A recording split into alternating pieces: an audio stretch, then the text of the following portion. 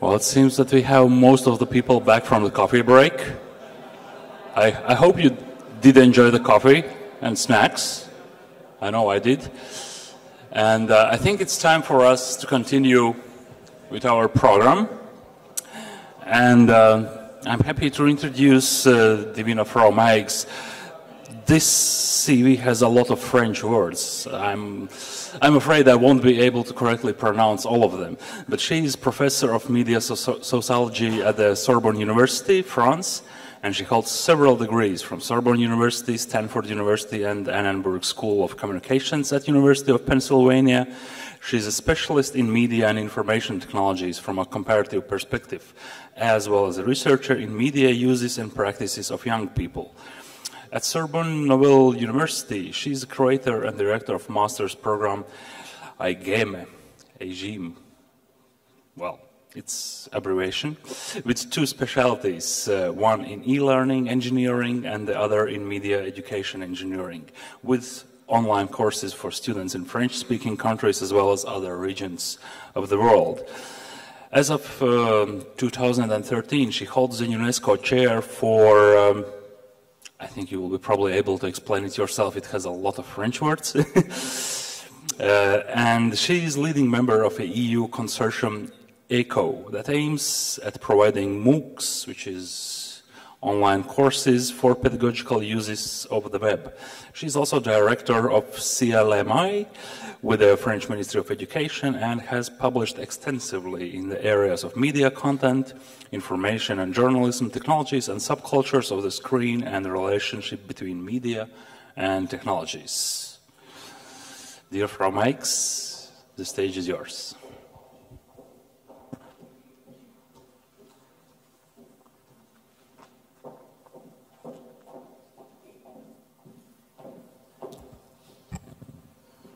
Hello, thank you for this extensive introduction of things I had forgotten I do. Because in fact I'm going to talk to you from the perspective of another project I pilot, which is Translate.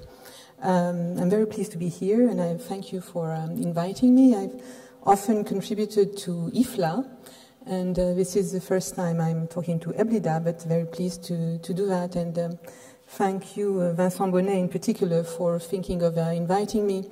We are both trying to elaborate a roadmap for culture in Europe, in the Council of Europe, and a recommendation on the Internet of Citizens to contrast with the Internet of Things. And what I'm going to present, I hope, is going to contribute to that.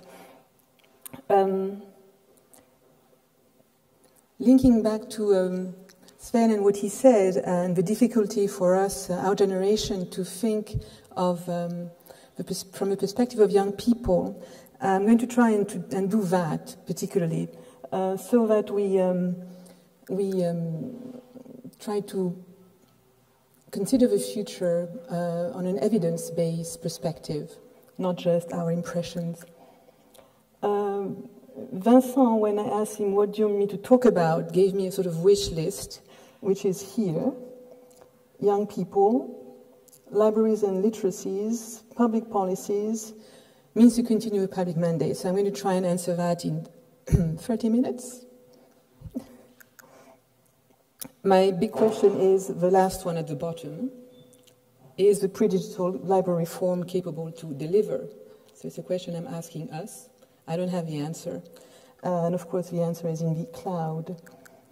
So Translate, to go very quickly, is a research project financed by the French National Research Agency, and we have several tasks in that project. I'm going to give you preliminary results of task 2, the task on devices and users. And this task looked at young people and examined their digital competences in relation to information cultures. So we looked at the situations, their strategies, their users, and the perimeter of transliteracy. This is their universe. It's not unlike ours.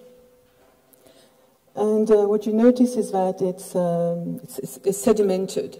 it's piled up, it's very complex, chaotic in many ways, and paper still has some importance. But I'd like us to think not so much in terms of paper or books, as in terms of information, because that's a big mutation even for libraries. So when you look at their tastes in reading, and I've only selected the reading dimension of our research, not the writing, which is a bit difficult because as I'll show you, they both interact much more than in the past. Young people read a lot. That's the good news. They are very ambitious. They read extremely long sagas, fantasy, books that can be up to 700 pages per volume, and then you have 7 volumes over 7 years. So it's a very extensive time. Manga series. I call this serial experiencing. They experience life serially, and they're accompanied by media throughout their lives in ways that are unprecedented and that are not discontinuous or discrete, but continuous. Their tastes are extremely eclectic. They'll go from old books, second-hand books, to latest book stories supported by games. They are mostly connecting their reading to writing. They make comments, they annotate, they mix, they curate. And so their reading is not the classical way. It's not patrimonial, it's not respectuous, and it's not paper only. This is what we have to put aside as people who were trained in the classic way. There is a continuum of practices for them, online and offline. It's not segmented as we may perceive it. So, for instance, this is the account of a young girl on Babelio that you may know. It's a French social network, a sort of library social network. And she is commenting her books with 305 friends. Oops, sorry. And here you have an extract of a blog on Skyblog with 2 young boys discussing novels. They read a lot of series online. They buy it online, they buy it anywhere, second-hand bookstores, whatever. And one of them writes fan fictions.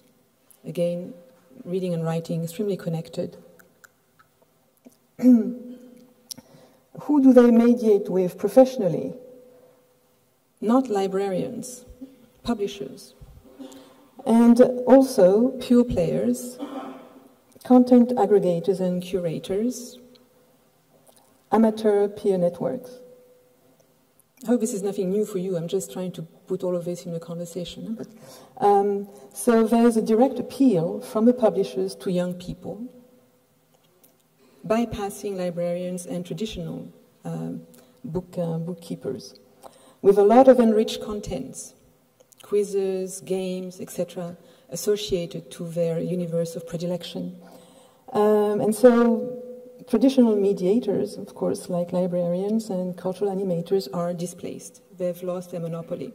This is something we are all mourning, but maybe if we take it from their perspective, we should take it in a different view also, and not mourn, just embrace the change and see how we can accompany it. Physical spaces where they read, public libraries, they're there. School learning centers, media centers, but also, of course, online resources and stores. The places where they are now very complex places. They're social, technical, cultural, like the one around here. And what we find is that they end up defining their own space within this larger space. And here you can see that there's at least two or three groups, and they've managed to create their own private little world. That's how they function.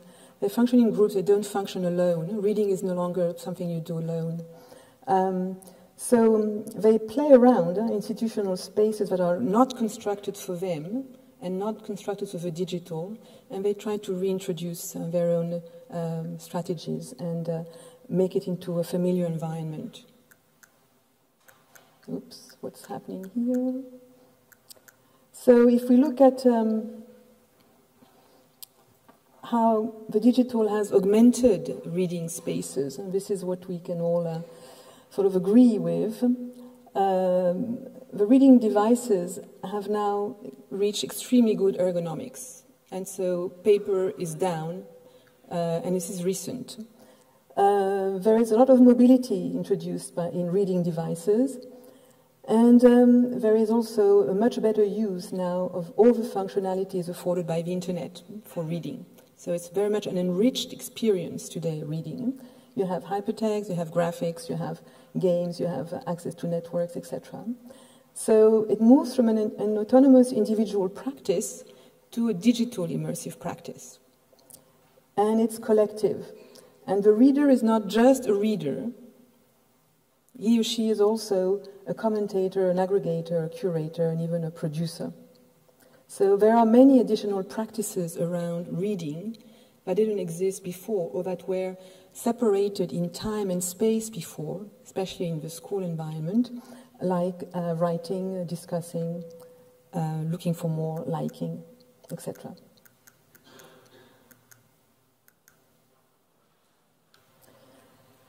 In all this, publishers, especially commercial publishers, are trying to control the reading process. They're trying to keep children in one space. Apple tries to make them loyal to Apple. Amazon tries to make them loyal to Amazon, etc., etc.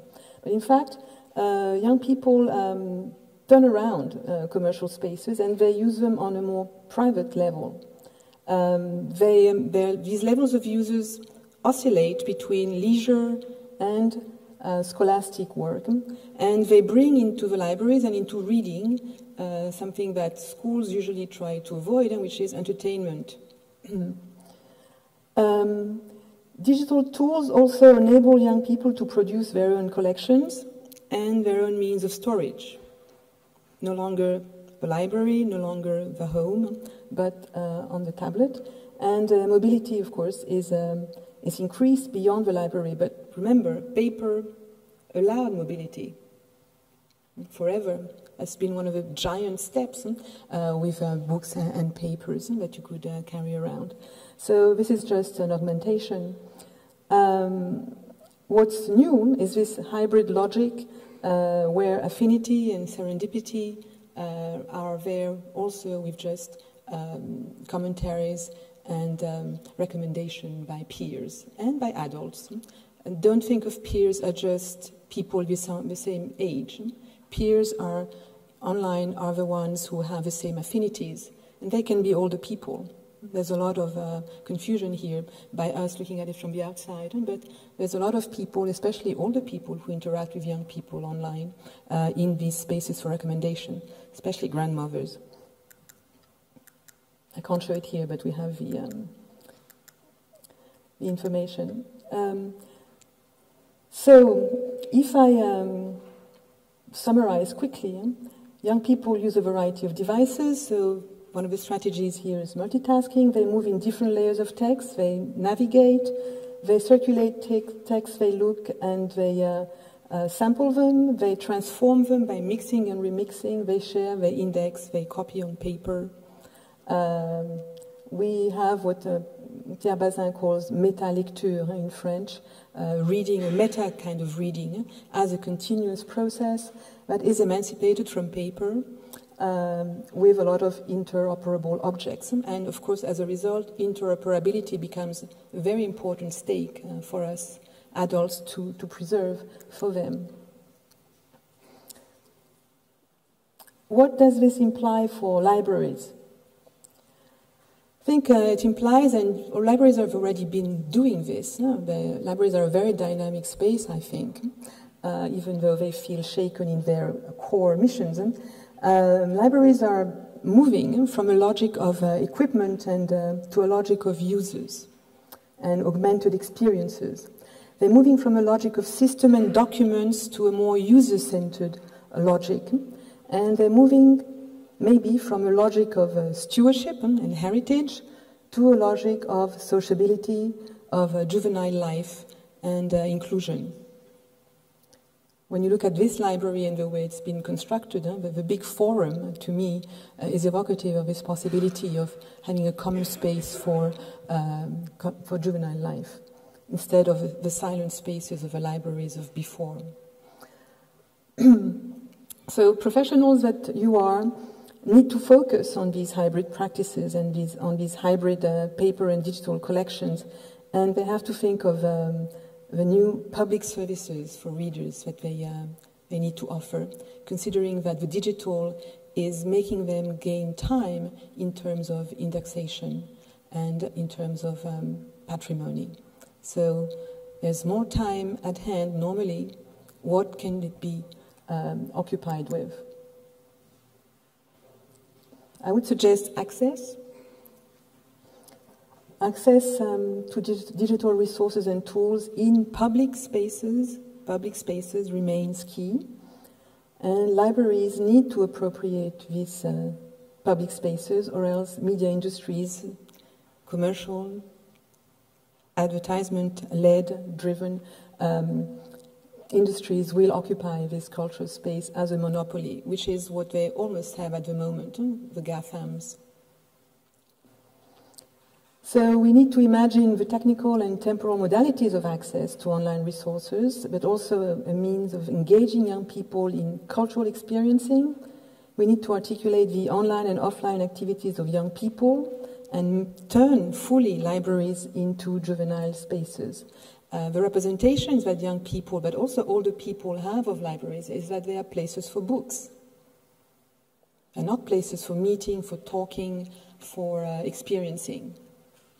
And I think this is what has to change in terms of the representation and the image of the library of the 21st century.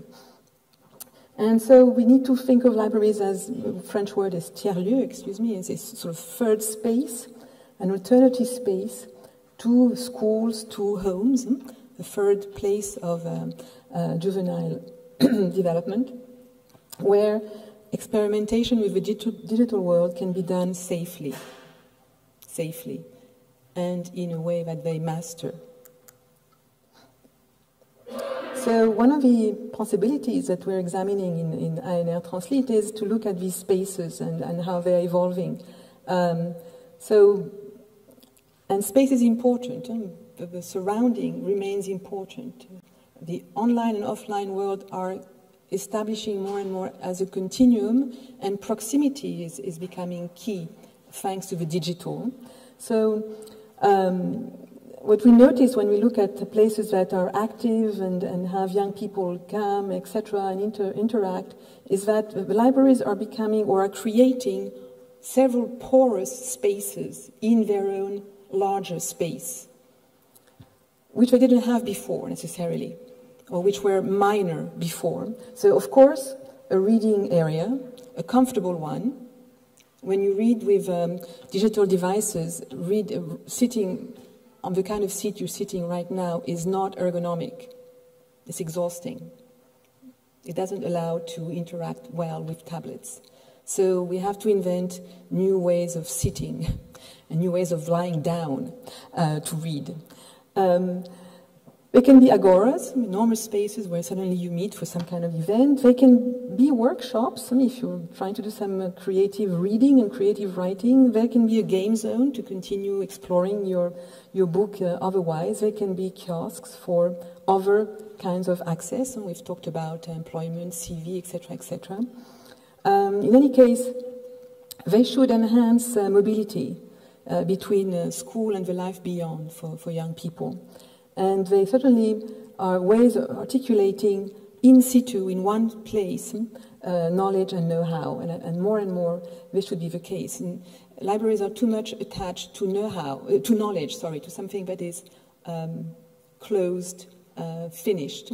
Knowledge now is also something that you acquire as you do. All this learning by doing approach that is possible via the internet. And so it's the articulation now between knowledge and know-how, and what I call know-how to become, for wardens, the name of my UNESCO chair, is this articulation that we need to push. I'm not going to go into the details of what I call for wardens, but one of them is, of course, cognitively driven, and it's this idea that we all need, and especially young people, we all need to actualize all the time. And this is done best in libraries, or can be done best in libraries. Oops, and now I've written something in black, which I can't even read myself. But so it's not only a physical space, which I told you before, of different subsets of spaces in it, but it's also establishing online presence, online physicality. I'm trying to read myself. So, for instance, among the things that libraries are more and more developing and that are the future, I think, for them, it's to have online research services that really connect the librarian and all his competence and knowledge and the young people. It's also the idea that there are apps around and that there should be apps-based access to libraries, to library materials, library programs, so that libraries fully use the functionalities of the internet also, just like any other entity and not just a commercial one. There should also be new devices for, new spaces for tryouts of new devices. When something new appears and young people, as you know, have to experience things before they buy them. We are not in a property-based approach on the internet. You have to experience the good, use it, and maybe you'll buy it later. But there's a whole culture of trying out on the internet where libraries could actually be quite vibrant. There is a kiosk idea with 3D printing.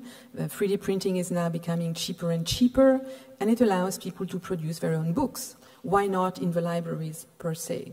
So these are all possibilities. And of course, the most common practice of young people online, recommendation schemes that should be based on what people are lending and borrowing in the local library, so that there's more and more understanding of the local needs. So all these strategies are strategies that are possible for libraries and that we're seeing at different levels in our observations. After access, I would say that where libraries can be implicated in what's happening is, and it's been mentioned by all the speakers this morning, is the new literacies, the new skills of the 21st century. I certainly believe, and I've been activist about it, as you know, that libraries are a place for new literacies, because schools are stuck up in their disciplinary silos. And we need a third space that allows trans-literacies, trans-discipline approach. So we've started at ANR Translit adopting the definition of transliteracy by Sue Thomas. Transliteracy is the ability to read, write, interact across a range of platforms, tools, and media, from singing and orality to handwriting, print, TV, radio, and film, to digital social networks. Yep, that's today's experience for young people when they think they're reading.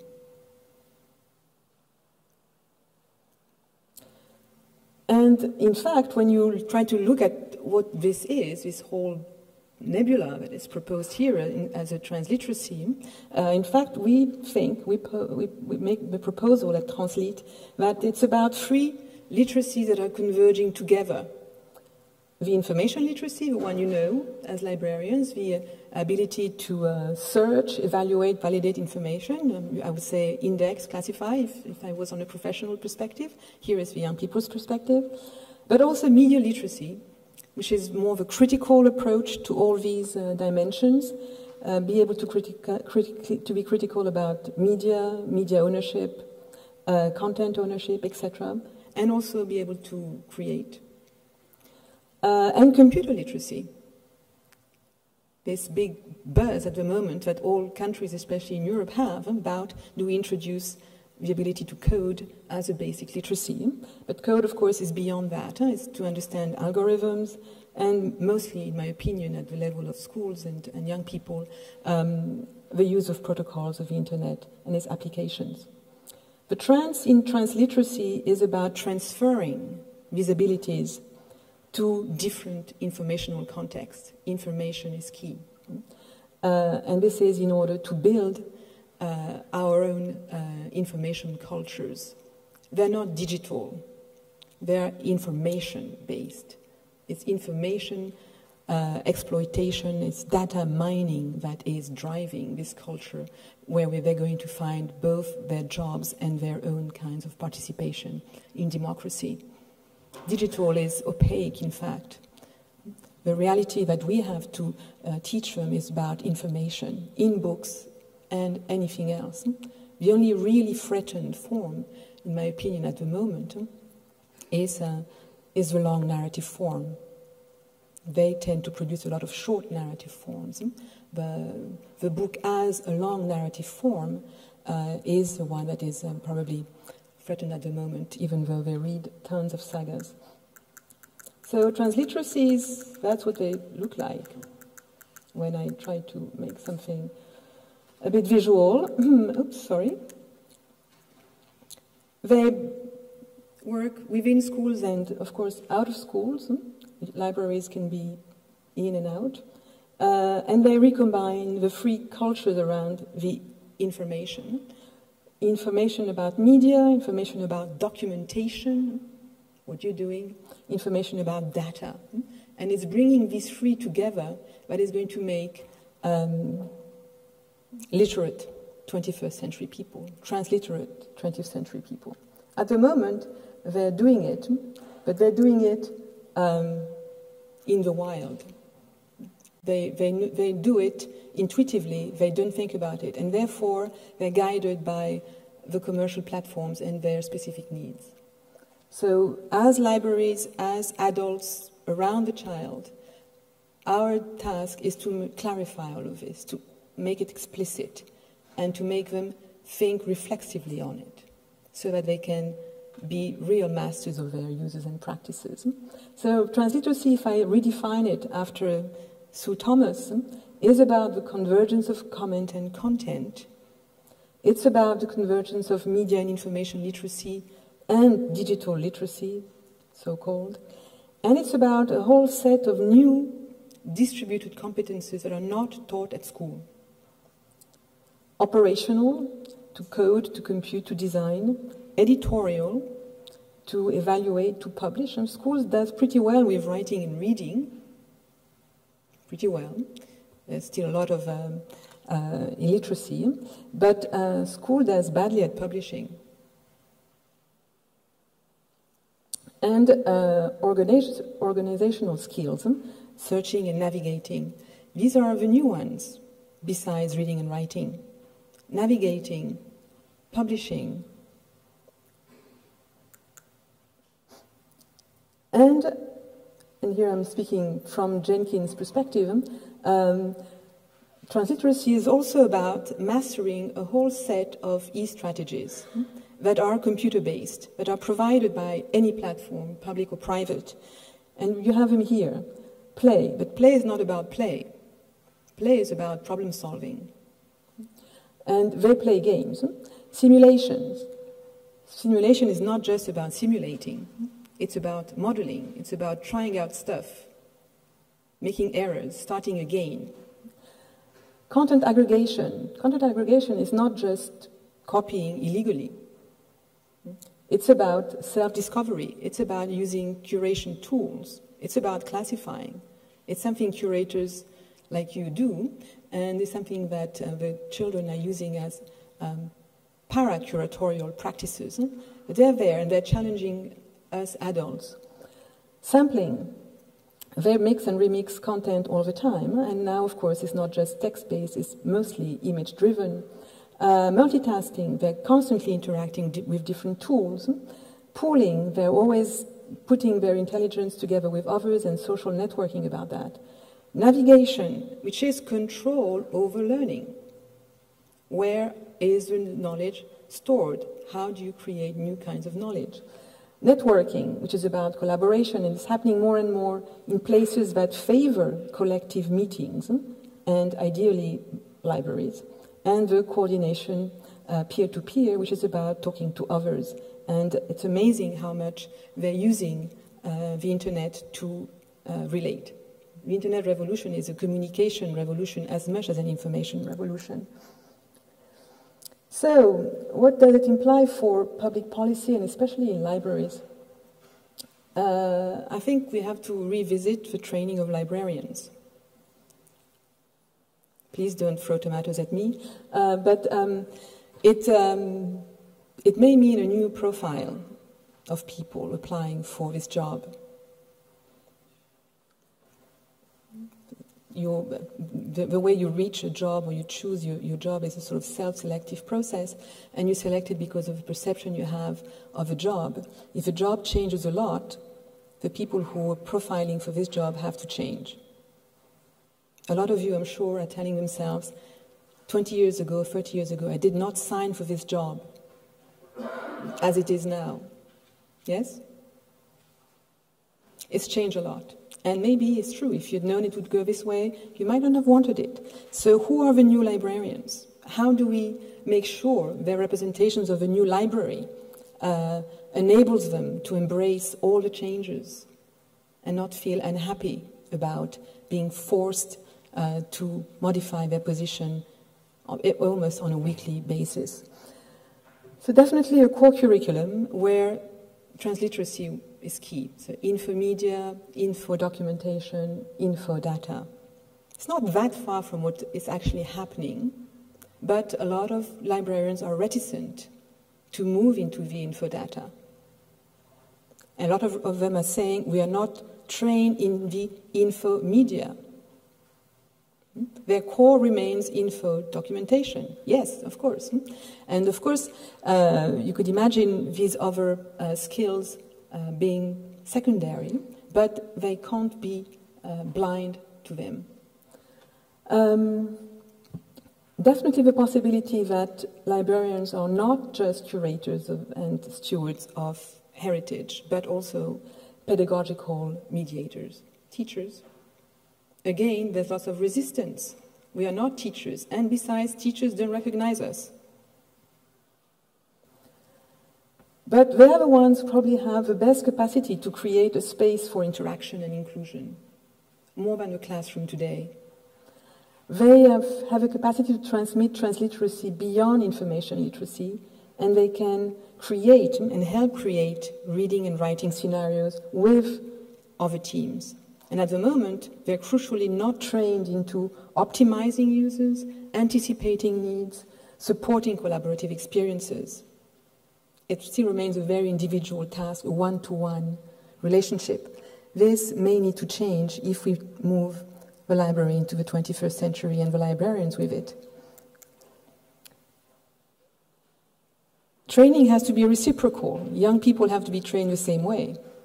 And so they also need transliteracy, so I'm not repeating what I said before, but they need to be able to meet a team of pedagogues, of teachers from disciplines or whatever, but I would argue with a librarian in their midst.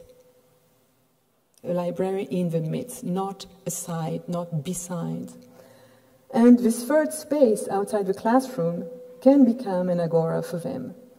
And it can connect, it's the only place really where it really connects with the fourth continent, the continent that is online, the blue continent of the social networks, or the black continent of the jihad, or of plots, or whatever.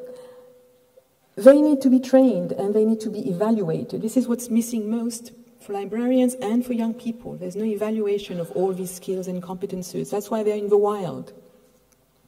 And it should be done in a continuum from kindergarten to university. And they should be able to actualize, and that's true for both constituencies, librarians and young people.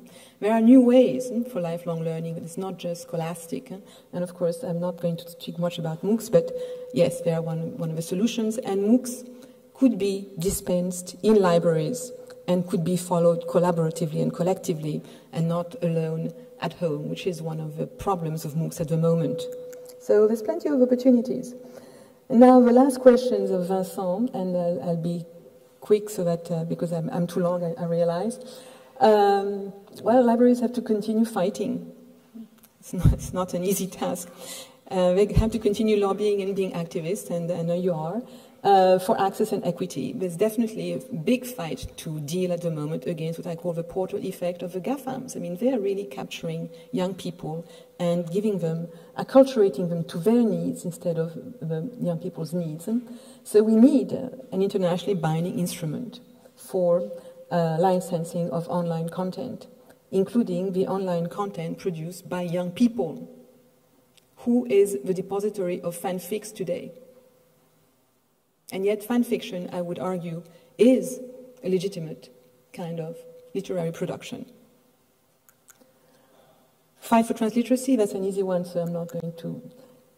Inclusion, it was mentioned before by all our politicians, and I agree with them. There has to be a way to acculturate young people to protecting issues of access, equity, inclusion, and also asking for the rewards of their own creativity, which again are not being taken care of. Some of us talk about labor. And the right to a global information commons. If information is our treasure, we better have a commons, and we better train young people in nurturing and cherishing these commons. At the moment, it's not happening. The extremely blurred boundaries between what is free, not free, accessible, not accessible, proprietary. We have to train them, and it's only by transliteracy that they'll understand the importance of keeping it open and of detecting and monitoring fair use or not. So it's the only way also to make them defend libraries. If libraries appear as the repository of the information commons, libraries will be treasures, as they've always been.